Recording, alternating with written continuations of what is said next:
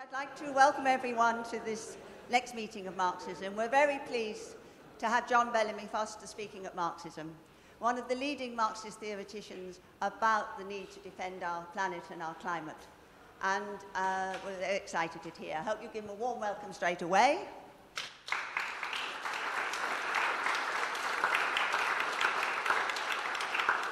And my name's Jeannie Robinson. I'm a member of the Socialist Workers Party in Chesterfield, where we're proud to... I'm Jeannie Robinson. I'm chairing the meeting. I'm from Chesterfield SWP, where we have a very good grassroots campaign to stop INEOS fracking in the old coalfield areas of North Derbyshire, which we hope will be a successful campaign, which we have based very much on keep it in the ground. But our meeting today is entitled Marxian Theory and Eco-Revolution. If you don't know John, then he's the author of many books that I'll talk about later, and our editor of the Monthly Review. He's the professor of sociology from the University of Oregon, and I don't think he needs any further introduction. He'll speak for 35 minutes, and then we'll open up the meeting for questions and contributions. Thank you.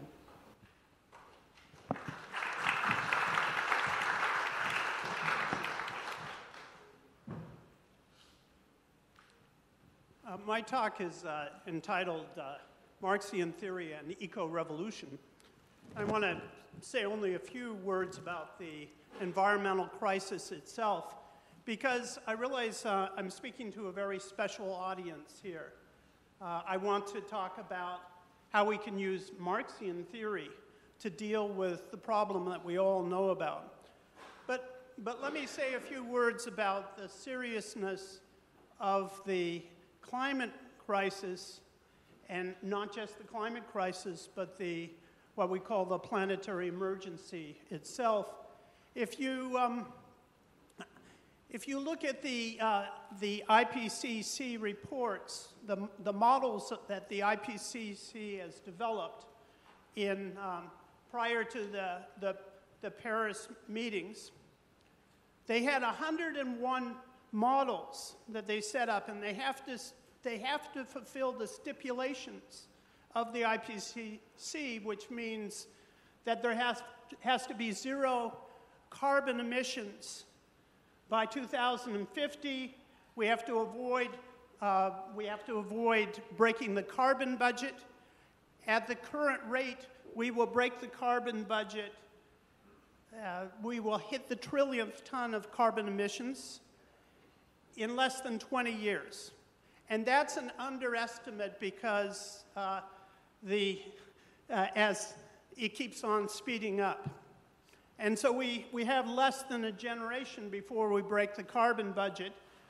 And the models are supposed to keep us from breaking the carbon budget. They're supposed to get us to zero net emissions by 2050. And all but 6 of the 101 models that the IPCC set up now instituted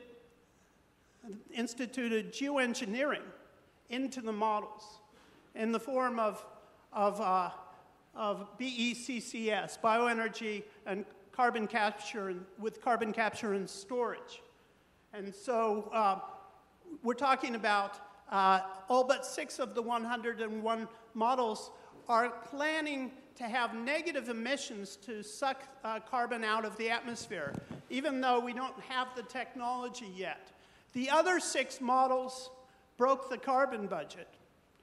And so this is the mentality we have here is at this point in time, that even the scientific models, even the scientists are saying that we are going to break this carbon budget. We are not going to make it except with geoengineering. And it shows a lack of imagination. It shows a refusal to carry out, to even contemplate the necessity of changing our society to get out of this crisis. Let me just give you a few other pieces of information on this. And this is designed to give you a sense of just how bad the problem is. the median estimates on what they need to spend in order to set up the BECCS, in order to set it up, and the median level in the models requires that we spend $500 trillion to do that. $500 trillion, and which will mainly be paid by millennials, and they say in the models the emphasis is now on trying to suck out the whole trillion tons out of the atmosphere, and the models now say that we need for the biomass that will be burned to power electric plants, and then that will become negative emissions because they will capture and sequester it, and supposedly plants, our biomass is carbon neutral because it goes. Plants take up carbon and release it. It's seen as theoretically carbon neutral, and then they say if we sequester it, it will have the effect of sucking carbon out of the atmosphere. But in order to do what they're proposing, and this is in the scientific models, and I believe in the science in many, many respects, but the solutions have something to be desired. They're saying that we need a land mass for the biomass not to India, but equal to 2 Indias. And in order to do it, the models say that we need as much water as is currently used by all of world agriculture. And so they're talking about putting into place these geoengineering schemes that are crazy, literally, and irrational, because they actually would, the agroecology and basically these are going to be, in the models, these are going to be agribusiness monocultural plantations, which actually are less efficient at absorbing carbon than than our forests, ecosystems, agroecology, etc. So it's irrational from that standpoint too. Well, I could go on and on. There are a lot of issues, but I want you to understand it would be, they would need a biomass equal to 2 Indias or 1 Australia, and they would need water, and we're already running out of fresh water equivalent to all of world agriculture. It would cost $500 trillion, and that's probably an underestimate. So, and why is this being proposed? It's so we can keep on burning fossil fuels. It's because it's assumed we're not going to do anything about it, and that we have to create this whole other layer on top of our present energy infrastructure to suck carbon out of the atmosphere. There are other proposals too within geoengineering, as you know, but I wanted to give a sense of how serious a problem this is, and you can see the seriousness in terms of the solutions.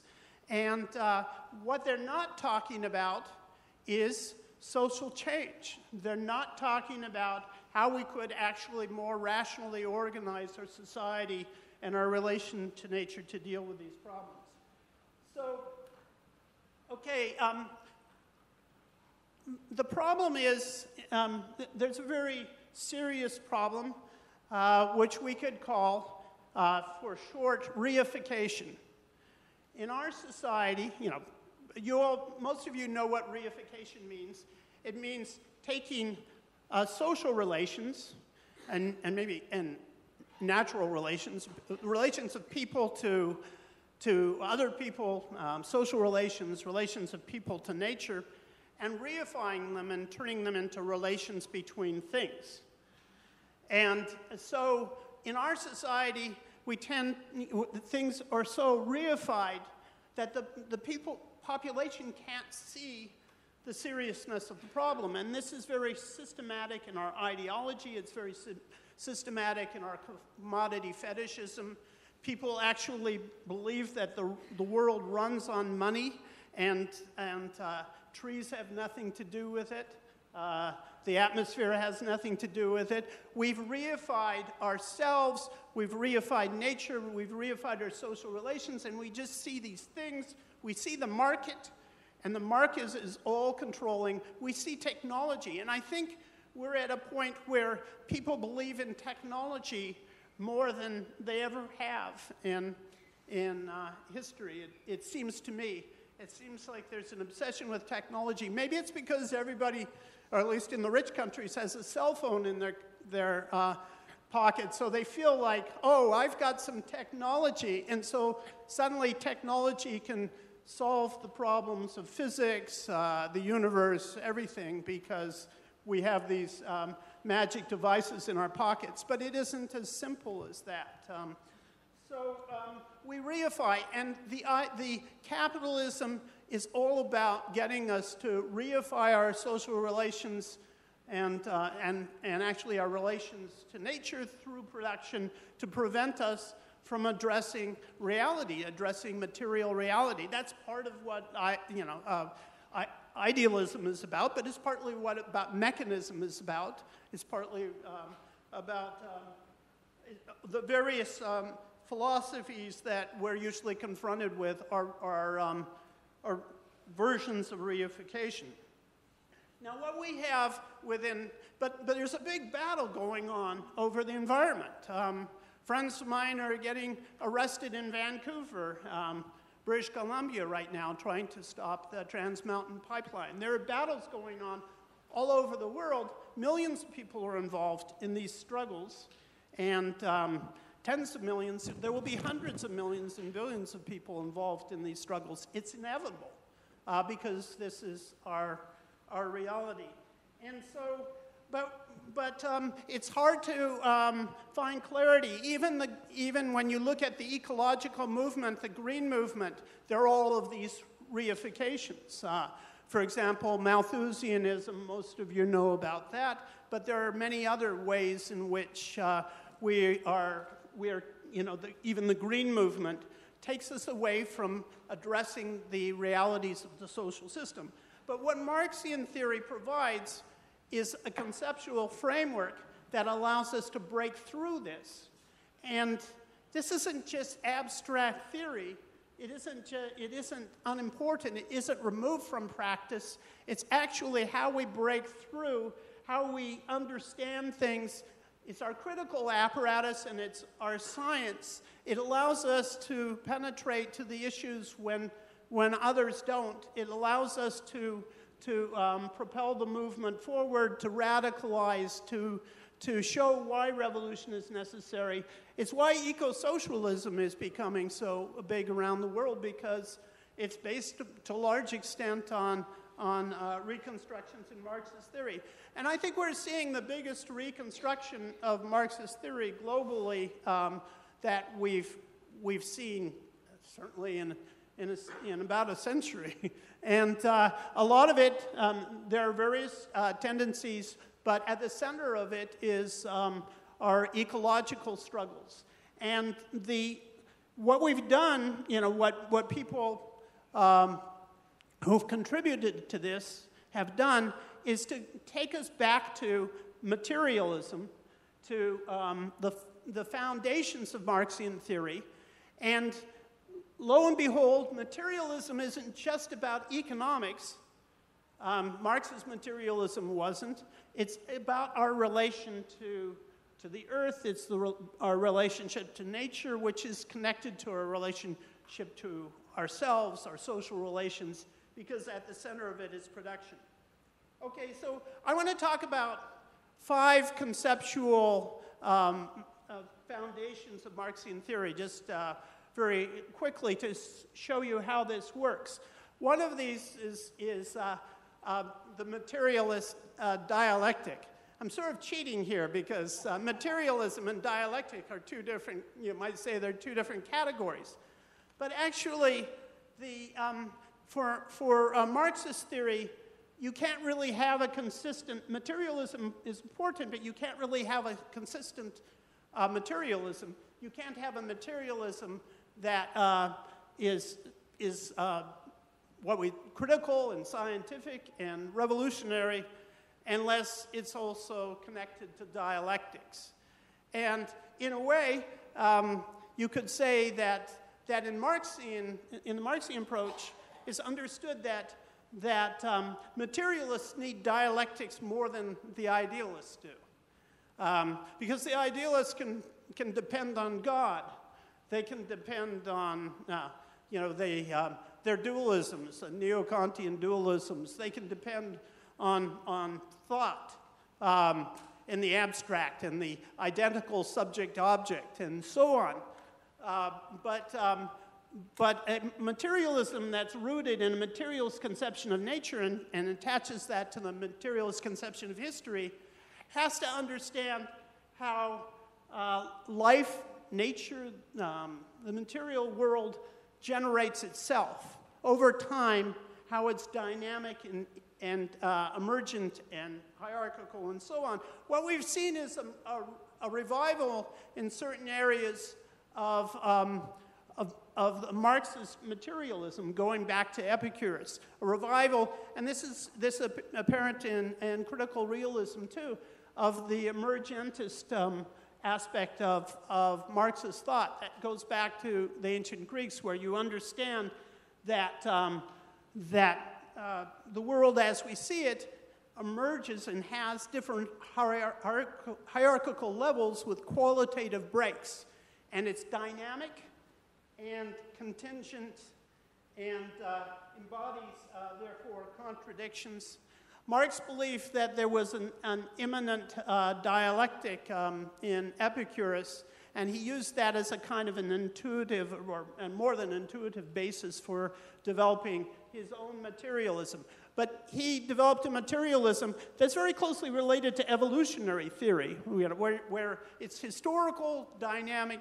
I mean, even in its approach to nature, historical dynamic understands the emergence of different levels, emphasizes contingency, contradiction, interpenetration, unity of opposites, mediation within the totality. All of this is necessary in order to understand how the material world develops and evolves. And actually, this is, in many ways, has been replicated in different, with different terminology within science. Now, another concept that Marx used in his materialism and his dialectics, his dialectical approach, was metabolism. He took the notion of metabolism that was developed in 19th century cell biology and used by people like the chemist, great German chemist Justus von Liebig, and he applied it to the relation between nature and society. And when Marx defined the labor process, he said the labor process, and you could say the labor and production process, was the metabolic relation or the metabolism between human beings and society. The labor process was defined as a metabolism between human beings and nature. It was defined as that metabolism between human beings and nature. Now, you don't have society over here or human beings over here and nature over there. Human beings exist within society. Human beings are within society. We could say they're emergent level. Society is emergent. Human beings are within nature.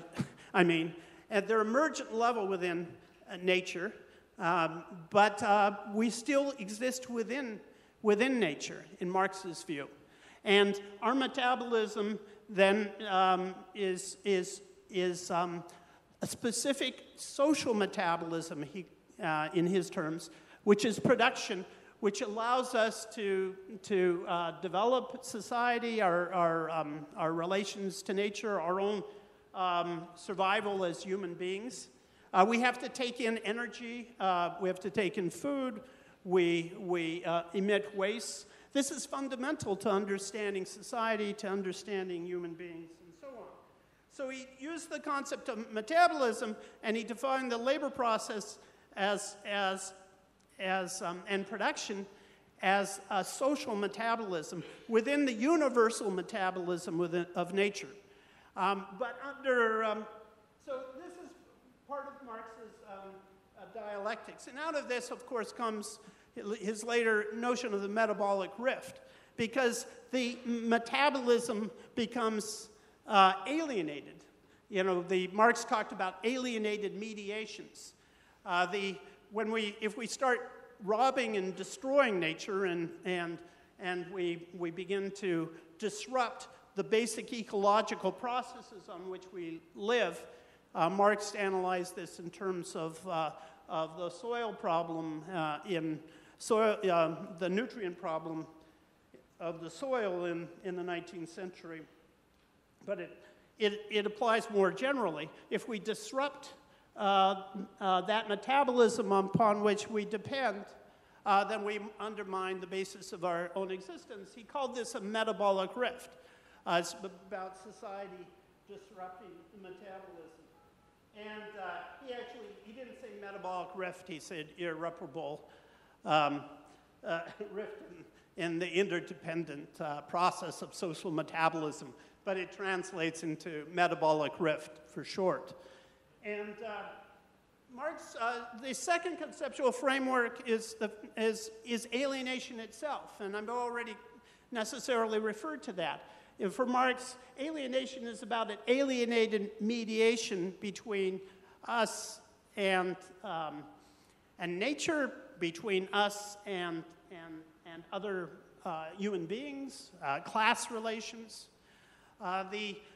Capitalism comes about through the expropriation first of the land from the workers, from the peasants, and you have both the alienation of labor and the alienation of nature occurring at the same time. But we normally have forgotten about the alienation of nature because we reified and we think only about the alienation of labor.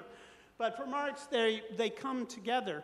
If we alienate, in order for labor to be alienated, it has to be removed from the means of production. It has to be removed from the land. It has to be removed from its relation to the earth. And the alienation of nature is fundamental in this framework. The third conceptual foundation, we could say, is the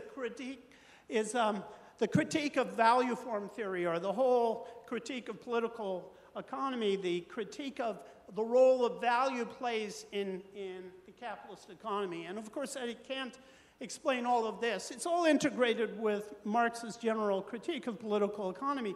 But the important thing to understand is that our relation to the natural world, which isn't anything mysterious, it's the world of material existence in which we live, our relation to the natural world under capitalism is mediated by value relations. This is fundamental to Marx's critique. It's fundamental to his distinction between use value and exchange value, because use value is related to the natural material basis of existence. Exchange value is related to commodity fetishism and abstract value, abstract labor, and accumulation. And so you have an ecological critique in the value analysis. And Marx distinguishes between wealth and value. He says wealth is basically consists of use values.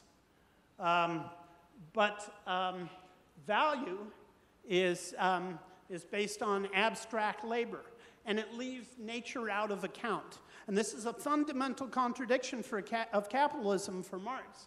The fact that the whole value system is based on treating nature as a free gift for capital. Treating nature as a free gift isn't necessarily a bad thing. Communal societies always did. The free appropriation of nature in a broad sense is something that's necessary for human beings. But to treat it as as a free gift to capital creates a second-order mediation, a distortion of an altogether different kind. Then the fourth conceptual framework is imperialism. How do we look at imperialism if we add in the ecological element? Well, then we have to look at what we sometimes call unequal ecological exchange or ecological imperialism. Marx referred to that in relation to Ireland, in relation to the bringing of guano from Peru to England to fertilize the fields. And as he noted, they had to create a whole new, worse than slavery labor system called coolieism in order to do that. That was fundamental. So all of these things are, imperialism can also be looked at in ecological terms. And finally, when we look at the last conceptual foundation I want to emphasize, and that's praxis, or revolutionary praxis. We have to have a broader notion of revolutionary praxis now. We can't make it just narrowly economic as though we're just the other side of the capitalist value system.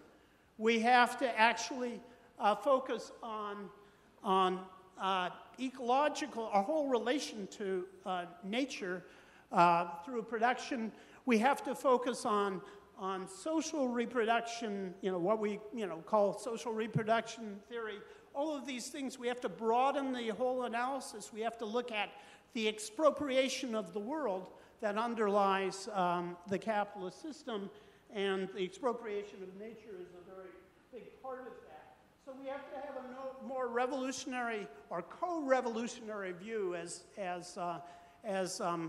David Harvey says, where we bring together our movements around some of these issues that we've too long neglected, and yet it's all within the conceptual foundations of our analysis, and we can develop it. And this is what a lot of people within ecological Marxism have been doing. There's this problem is that we always have, whenever there are major developments in Marxist theory and there are new movements, there's the eco-socialist movement, which is connecting to the feminist movement over social reproduction, connecting with new theories of racial capitalism, all focusing on expropriation. There are new strategies of change and revolution. There's also a lot of contradictions.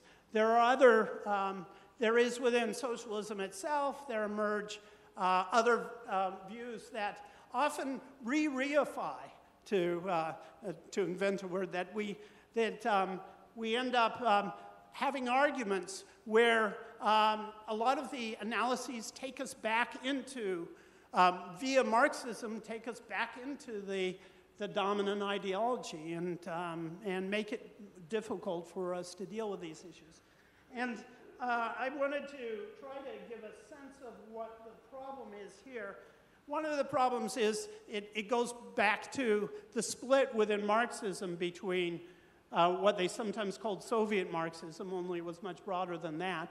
That was associated with dialectical materialism, and Western Marxism. And what was called the philosophical tradition of Western Marxism. And Western Marxism basically defined itself, in fact, this is the principal thesis, is that the dialectics of nature doesn't exist. There is no dialectics of nature. And they adopted a neo-Kantian view, which is, what that means is that it's a dualist view. You can't know the noumena, the thing in itself. You can only know the phenomenon. And they split the world into two parts. One is history, society, and the Vickian principle says, well, we can be dialectical with an identical subject-object because we created history and society, and so it's all one perfect circle. And in Western Marxism, which was influenced by neo-Kantianism, that kind of split the positivism was given to the scientific world, and the the historical social sciences dealt with the subjective and dealt with values and so on. And you have a situation where Western Marxism decided it wasn't going to have anything to do with science. It rejected the dialectics of nature, but it rejected science and nature altogether, almost entirely. When they talked about nature, it was mostly human nature, and they did it in order to have a perfect circle of the identical subject-object. But nature disappeared from Marxist theorizing altogether. And then you have a problem with kind of a reified geography that developed with people like Neil Smith and Noel Castre, and where they basically said, we produce nature. And they say, well, nature only exists nowadays to the extent that we've produced it, and there's no nature. We've subsumed nature all the way down. He says there's no nature but what we've produced. And of course, we've affected the natural world. But for scientists, for people who kind of know about physics, the material world, the idea that we've produced all of it is a little absurd, but this became a very prominent view. There's no nature other than what we've produced. And we're only beginning to learn about the microorganisms in the microbiome in our own bodies. We didn't produce that. We affect it. And what about the universe? What about what about the Earth? What about it's an enormously complex system, the Earth system, and we didn't produce it all. But the production of nature became a view, and then we didn't have to deal with the problem because it's actually all social. And then postmodernism said, well, nature doesn't exist at all.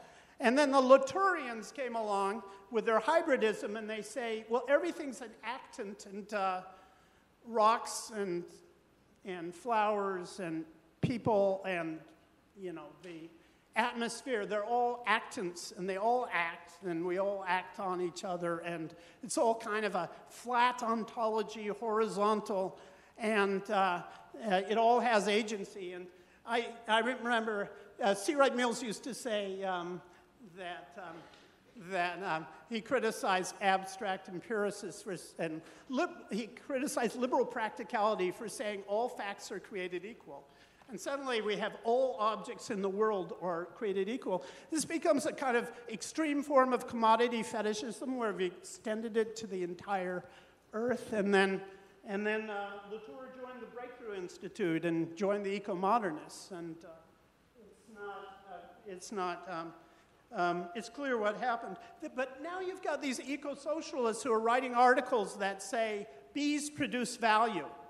And you try to explain, well, actually value is a social category. It has a historical development. It's not just there's now eco-socialists who are arguing bees produce value, energy produces value, that they're attacking the labor theory of value. They're saying it's too narrow. We ought to say everything is value. And then there's world ecology theory. The most famous thinker within that is Jason Moore, has an expansive value analysis. So he says that actually the labor and production producing surplus value isn't really that important in terms of the growth of the capitalist economy, because what's important is appropriation. It's what we take from the earth, what we appropriate, and it's the appropriation of work, he says, is what is important. And work he defines in the terms of physics, and says, so any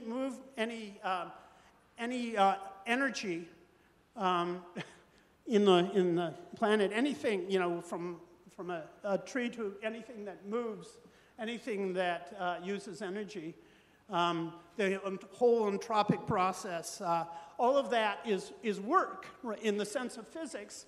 And he says it's the appropriation of work that is actually what's fundamental in the accumulation of capital and value, and that we have to understand that. So we have to understand how coal, he says, when we take coal, we're appropriating the work that the coal does, and we're even appropriating the work that the sun did in producing the coal in the first place. And so we have these problems with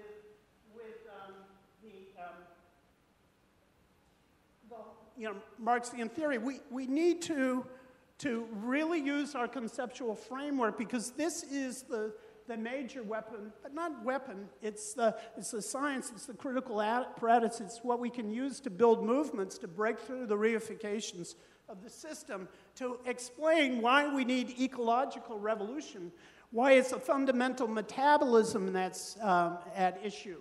And if we get into these, some of these other ideas, we run into trouble. For example, Jason Moore says alienation doesn't mean separation. He says it means, above all, a constitutive and unifying relation rather than a force of separation.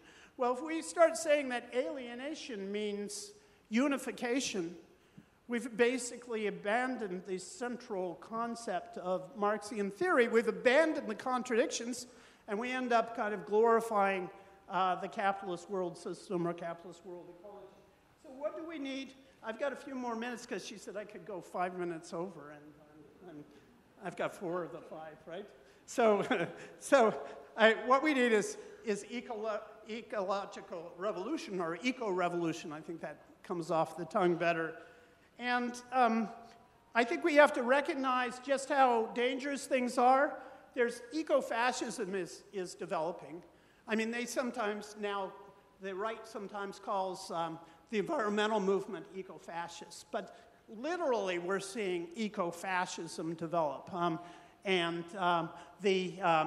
I think that there is a strategy to deal with our major planetary problems, and climate change is only one of them.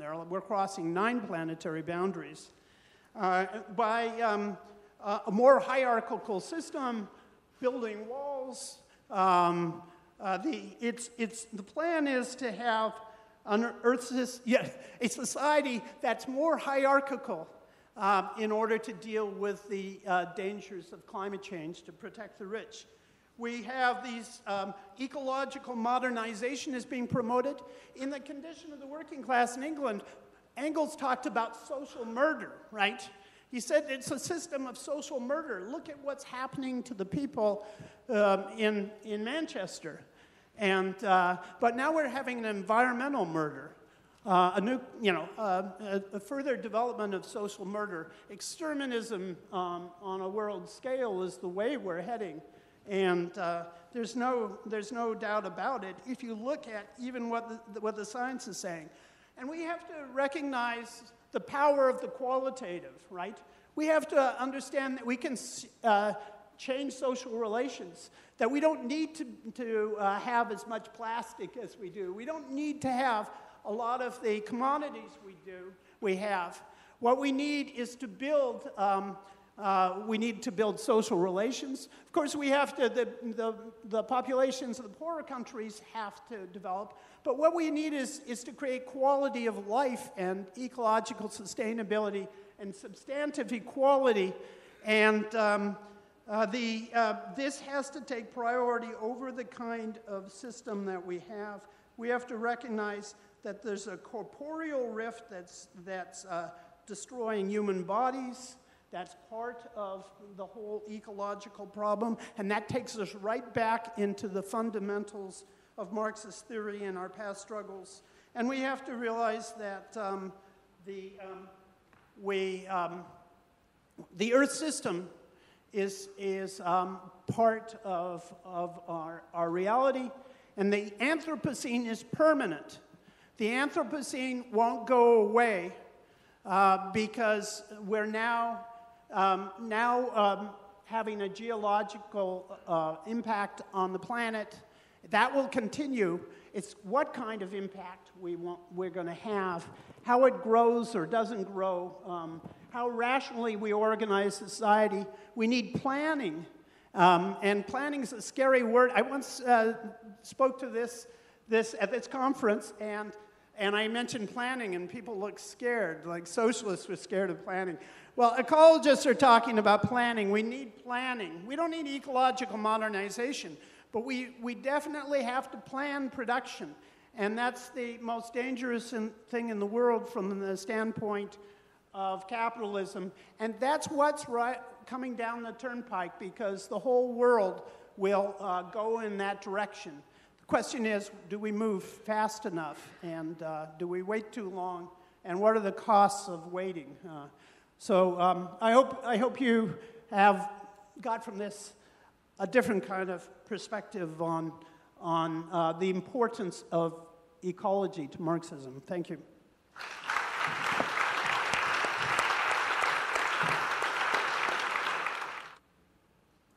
Thanks for the great talk and all that you've written over the years and inspired so many of us. I'm from Canada, and I just was listening, to the components of Marxism that are so useful in analyzing what's going on with climate and how to fight the terrible changes brought about by capitalism, and noting the huge overlap between our values as socialists and the values of Indigenous peoples. And in Canada, this is a very big deal because it's Indigenous peoples who are leading the fight against tar sands expansion.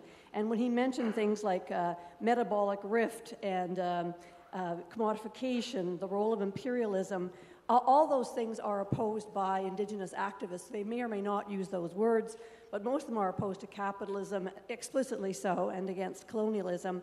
Another Canadian comrade and I have drafted a leaflet, or actually a booklet, called Indigenous Sovereignty and Socialism, which we hope to have ready in a couple of months. I wanted to pick up specifically, though, on something that John talked about in terms of Vancouver, and that Standing Rock is known to many of you, and I think that Vancouver is going to be the next Standing Rock. So what that issue is a company called Kinder Morgan, a Texas-based pipeline company, mainly run by former Enron executives, wanted to build a twin pipeline from the Alberta tar sands right through the mountains of British Columbia, ending up in the harbor of Vancouver and Burnaby. They backed out because there have been court cases going forward, a lot of public opposition. And rather than let it die, the Justin Trudeau Liberal government has bailed them out.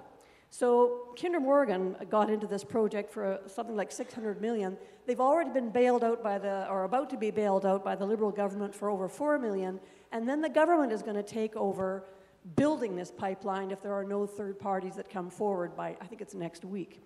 So the opposition continues apace. It's led by First Nations, but also it's a mainstream opposition movement. Even the mayors of Vancouver, the mayor of Burnaby have said, I'm willing to do civil disobedience to oppose this. It's very mainstream, and unlike Standing Rock, that was in a geographically isolated area in the middle of winter blizzards, this is a sort of English temperate climate in a multi-million population, and I'm sure people from Seattle, etc., will come up for it. But we are going to need your solidarity when the shit hits the fan. It's solidarity with the Indigenous activists and also a clear demand for just transitions for fossil sector workers, because it's not fair to say, you have to lose your job, I'm going to keep mine, but you've got to pay for this transition. It's not fair at all, and there's lots of opportunities, lots of alternative jobs. So please watch out for this. We are going to need solidarity from around the world on this.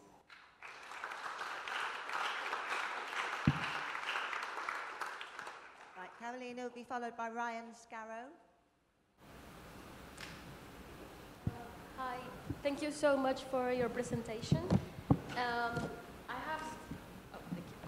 I have started to read The Capital of Marx, and basically the way I have read the first 3 chapters is as a story about how we go from the circulation of commodities to the moment that the commodity community appears. And and please correct me if I'm wrong, what I feel is that what he is telling us is that the value system that we have in place determines the velocity of the exchange and determines the level of production.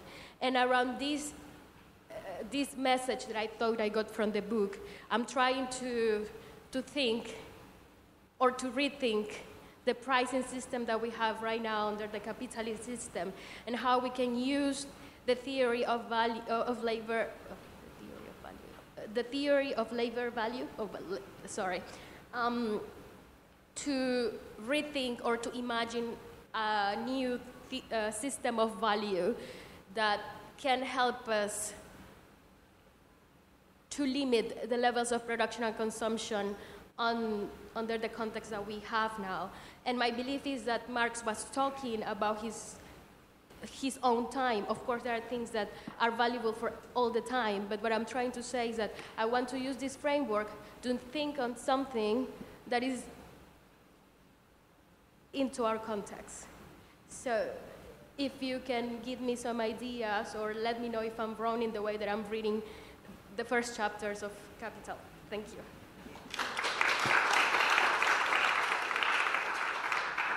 Ryan will be followed by Camilla Royal.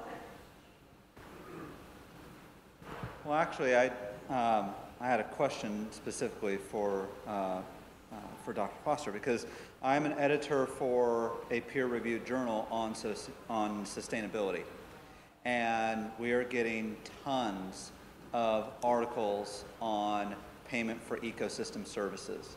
So it's directly tying into this notion of, oh, well, what if we pay people to, keep, to not degrade their land? What if we pay people to do, and it ties into this notion of natural capital and these abstract values.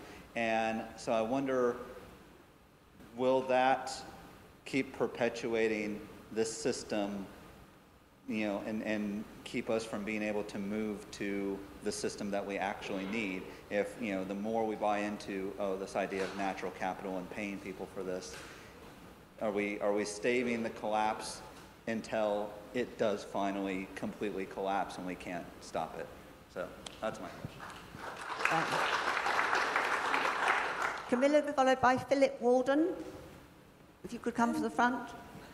I think we could probably gather from John's talk that there's a huge amount of debate and controversy among ecological Marxist theorists at the moment. Sometimes quite heated debates, people, telling each other that they're not proper Marxists and all kinds of things like that.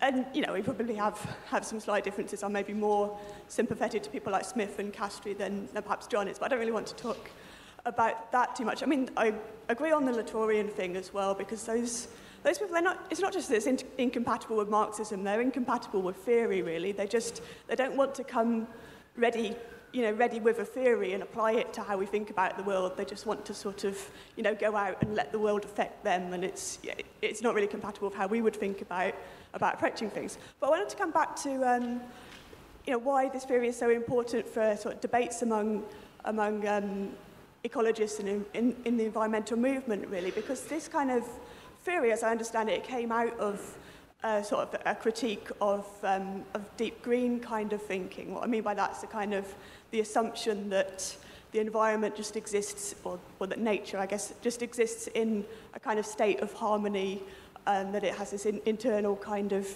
coherence to it, and that humans are just a threat to nature, that we just kind of impact upon nature. And that consequently we should reduce our impact by reducing the numbers of us and reducing our population and things like this. These ideas are still around. David Attenborough, who's done a huge amount to inform us about the amount of plastic in the ocean and things. He's also someone that thinks that the human population should be lowered and that we should reduce our impact on nature. So I think that the importance of the theory that John and others have developed, the theory of metabolism, is that it's not just saying there's a conflict between humans and nature. It's going back to this idea that there's an interaction. It's a complex interaction of co-production between humans and nature, which is, and the capitalism's alienated us from the rest of nature. So I think it's hugely important to use that kind of critique, to have kind of sympathetic debates with others in the environmental movement that take a different view. Some of the criticisms against John is that he's a dualist, and his colleagues, and that they don't look at the latest science, and I think those criticisms are completely unfounded. Philip, be followed by John Molyneux. Yes, thanks for all your work, John. You've spoken about the metabolic rift, and you've spoken illuminatingly about the neo-Kantian absolute division between society and nature, which is obviously a wrong absolute division. I want to take up the point you were making about alienation, because as comrades in the room will know, when Marx talked about alienation, he generally, using the German word Entfremdung, was talking about the alienation of the worker's product from the worker in the production process. Now, before Marx, there was a chap called Hegel who also talked about alienation, but when he talked about alienation, he generally used a different German word, Entäußerung. And what that meant was when you have the principles that you hold as a human being dearly to yourself ripped out of you. And he said that there are aspects of the society that he lived in, although, of course, Hegel didn't recognize it normally as capitalist society, but there are aspects of the society that we live in which tend to dull or dilute the principles that we hold very strongly in ourselves. The principles, for example, that we hold strongly as socialists are that other human beings are very important to our own individual existence, because other human beings are the source of inspiration and the source of our social well-being, which ultimately is the source of our individual well-being. So Hegel is actually somebody who I think is absent from the discussion largely about the importance of the ecology. And the other thing I'd like to say is that when I'm with Greens who don't agree with socialism and who are always talking to me about the need for a no-growth society or a negative growth society, I say to them, why can't we have a society in which there is planned socialist growth? And they don't understand what it means. John will be followed by Martin Empson.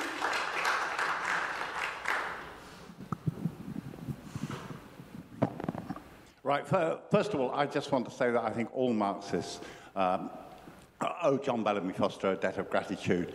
Just speaking personally, in the last 30 years, I didn't read a single book that had such a transforming effect on my understanding of Marx and Marxism as Marx's ecology. It really changed my understanding, and I think that would be true for a lot of us, so big thanks for that. But what I want to do here is make a much more practical contribution, not just about the philosophical stuff, because I think one of the problems in mobilizing people over climate change is it's such a big thing that people think, well, we're going on a mass demonstration against climate change. Well, it's an abstraction. They may be aware of it, but what are you actually demanding? What are you actually doing, and so on? And in this respect, the recent experience in Ireland is quite useful because the movement developed called Leave It in the Ground, which was to say stop exploration and granting of licenses to remove fossil fuels from the ground or the waters around Ireland. And we were able to use our parliamentary representative, People Before Profit, to put a climate emergency bill through the Parliament, which says precisely that. It says that the Irish government should stop granting licenses to anybody to extract any more fossil fuels from Irish land or water. And the extraordinary thing was, I mean, to do with the way Irish politics is at the moment, I won't go into, the extraordinary thing was this passed its first reading in the Dáil. Now, I think they'll try and sabotage it in committee. But this is great because we can actually mobilize people around this. It's something real and immediate. And I think that's a useful demand. Maybe in other countries we can put that. Leave fossil fuels in the ground. Let's legislate for that. It's a demand that Corbyn and the Labour Party could take up and so on. And that gives you something concrete. The point is not that that solves the problem. Let's be honest, you can't solve the world climate change from Ireland, whatever you do. Of course, we have no illusions about that. But it does enable you to build an actual movement around something real. And insofar as you get business and so on lobbying against it, it shows in practice where capitalists and the ruling class stand on the issue. It exposes them. So I just think that's a useful initiative to report.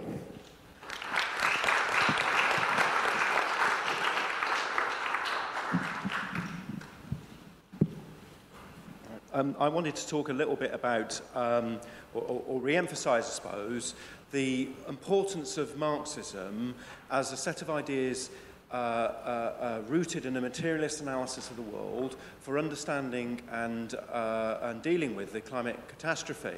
You see, I'm struck quite often how inadequate other methods of understanding the world are, how inadequate other philosophies are. I mean, John mentioned in his introduction the French philosopher Bruno Latour. Here's a quote from Bruno.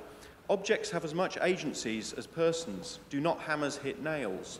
And Bruno then goes on to talk about the way that rivers have agencies because they change their own courses and so on. Now, that may well be a fantastic way to write about the world. Actually, as a method of understanding what's happening, it's completely and utterly inadequate. And I think the clarity of Marxism is it both can explain why it is that a small group of people own and control the means of production and do so through the systematic burning of fossil fuels, how that came about, and how we can change it. In a nutshell, that's really what the importance of Marxism is in that context.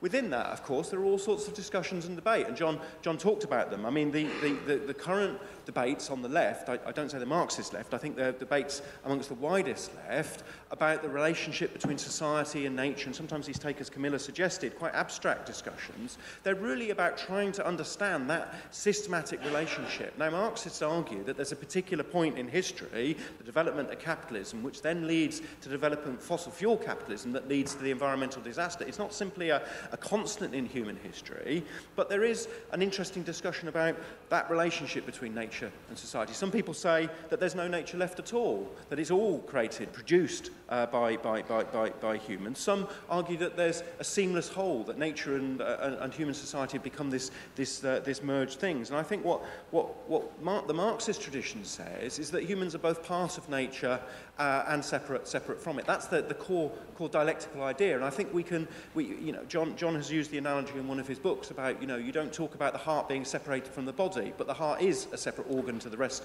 of the body. That's a dialectical understanding of the world. And the other side to this, of course, is that it means we do not, as Marxists, ignore the fact that nature does have its own role, its own autonomous laws, its own things that go on and take place, and we can interact and relate to them, but they still continue to go on. And that, I think, is the essence, of course, of the metabolic interaction that Marx talks about, the fact that we interact with nature. Nature changes us, we change nature, and so on. And Marxism, I suppose, at the end, can explain why it is that we have a particular set of relations, because there's nothing in nature that does to the world what capitalism does. There's nothing in nature that accumulates wealth for the sake of accumulation. That's a human invention. That's a creation of human society. But that's at the heart of all the environmental crises that we face. And I think if we want to be clear on what Marxism can offer to people, when we say to people the question of planning a democratic economy, actually I think the better way to talk about it is to say, let's actually have production for need, not for greed. Let's have production for the people who need it and the planet that they live on, because a need of humans is to live on a sustainable world. That's one of the core aspects of what we need. Let's have a productive system based on that. Marxism allows us both to interpret the world and get to that object, and it offers us real agency in the form of a working class that creates all the wealth in society and can change the world.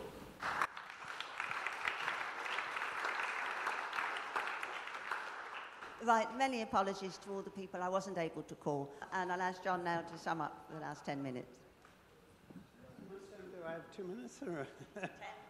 Well, yeah. Well, a wonderful set of comments.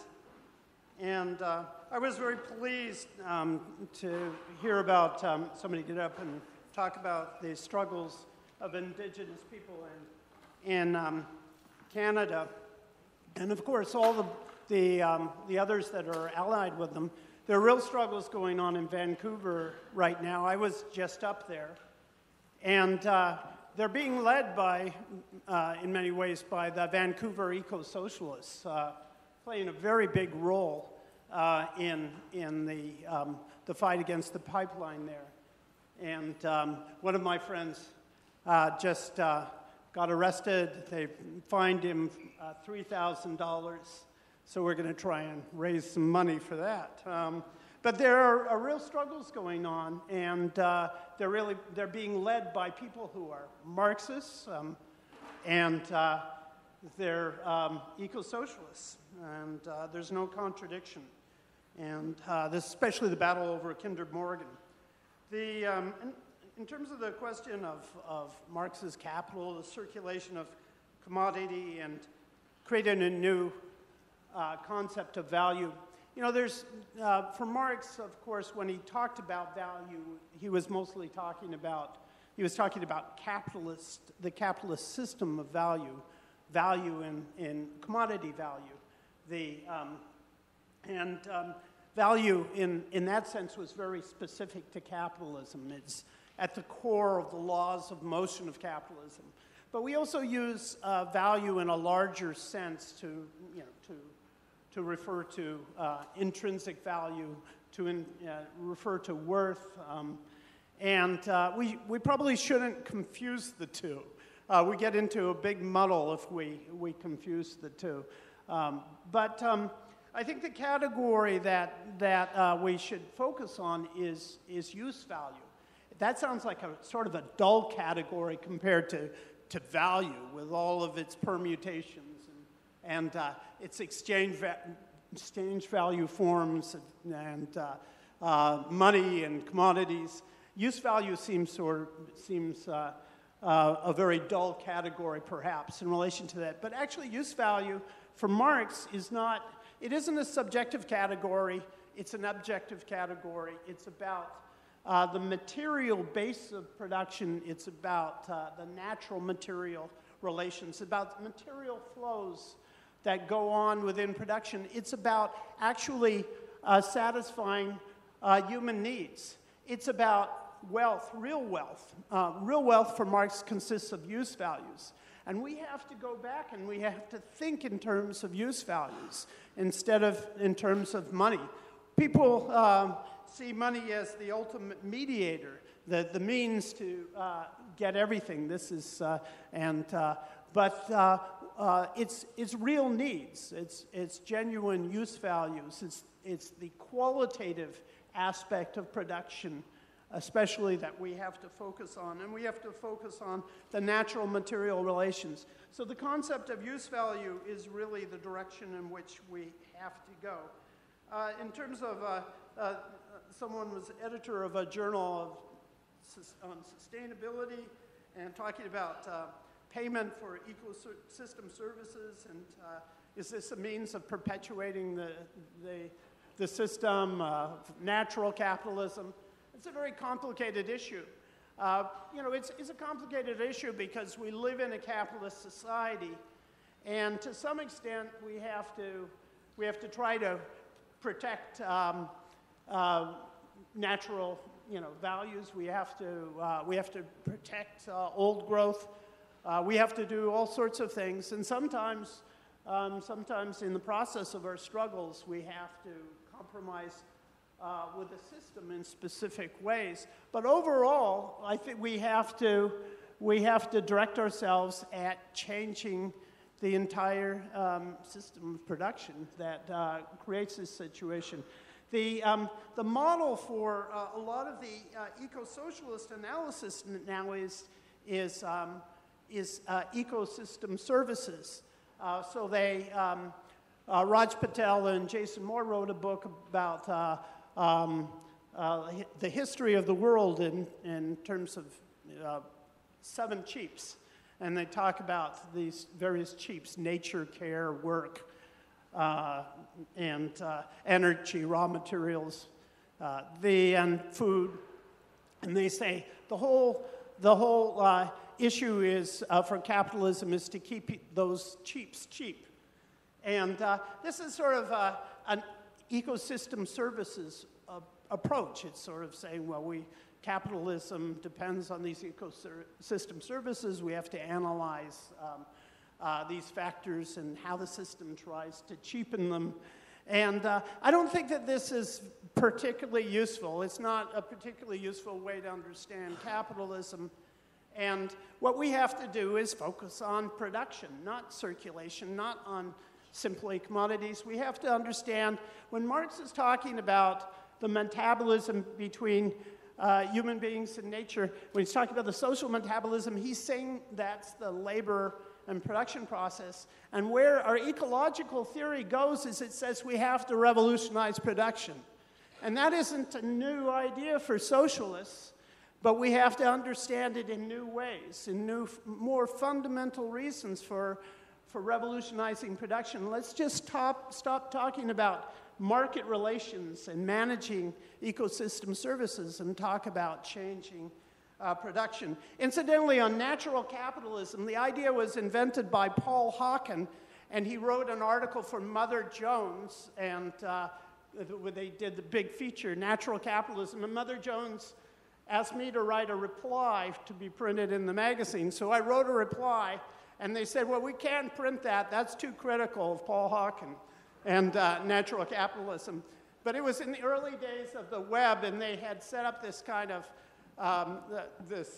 web program with codes, and they gave me the code, you know, where there was going to be a discussion. So I put my comments up on the web, and that got Paul Hawken upset. He said I was dissing him, and he said that over the years, you know, when they came out with the book Natural Capitalism. But the basic idea is the way to solve the problem of the environment is internalize the environment within the market.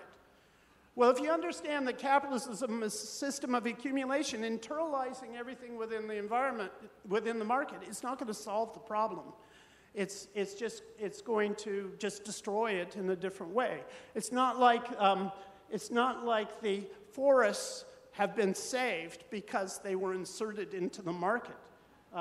That's actually been the basis of deforestation. Camilla talks about how a lot of this theory arose out of attempt to critique green theory. That Marxian ecology actually is more sophisticated, goes to the rock bottom aspects of the problem, doesn't see things in misanthropic terms, like us against nature, but sees it in terms of us, that our relation to nature is through our production in the broadest sense. And that's what we have to deal with.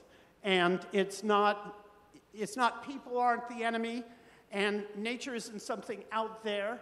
We relate to we're part of nature. We relate to it through our own metabolism, our own social metabolism, which is production, and that's what we have to address. And any other approach to the ecological problem is simply a reification, just distortion. It is pretty much useless unless we understand that the whole thing comes down to our system of production. So, you know, I think that was really what Camilla was pointing to, that literally we have to revolutionize production for ecological as well as economic reasons. And, you know, materialism is broader than just economics. When Engels wrote The Condition of the English Working Class, read it. It's just as much about environmental conditions as it is about the economic conditions of the working class. And when those two things come together, that's when you have the most revolutionary situations. In terms of the notion that, you know, on the metabolic rift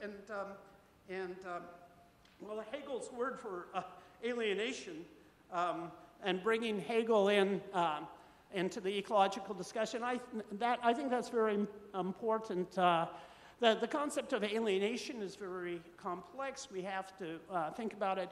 I was just looking at Lukács's The Young Hegel the other day, and in the final chapter of The Young Hegel, Lukács is actually dealing with Hegel's use of alienation, which he translates as externalization, which is very, very useful because you begin to understand the capitalist relation to nature in a different way. If you start to see how alienation is related to externalization, it gives you a new dialectical approach to this. So I think Hegel is very useful in this sense, and I would recommend that discussion by Lukács. In terms of Ireland, I mean, you know what it makes. I guess you all know, and I hope I'm not. For some people, it might be a sore spot, but Ireland was a colony of England. Just kidding, you all know that. And, but look, they're taking this radical ecological stance. Why? Well, it's a product of Irish history. They had, their ecology was destroyed by another country nearby, across the sea. And this is fundamental. And actually, we're finding the most radical ecological struggles are in, what we call the global south, but in countries that have been colonized and where people are dealing with the issue of colonization and indigenous people. But if you want to understand, I think, why Ireland is taking the position it is and how it relates to Irish history and how it relates to Marx, I would recommend read the work of Eamon Slater, who is at was it Maynooth University, who has been doing a comprehensive ecological analysis of Irish history using Marx's concept of metabolic rift. And in terms of Martin Ebsen's what he said was perfect, and maybe he should have given the talk rather than me. It was so succinct. And you're lucky to have him around. And in terms of Tom Kay and the financial appeal, it's really, really important to keep this organization going. It means a lot to us where I live as well, not just in England, maybe people all over the world. So this conference has a history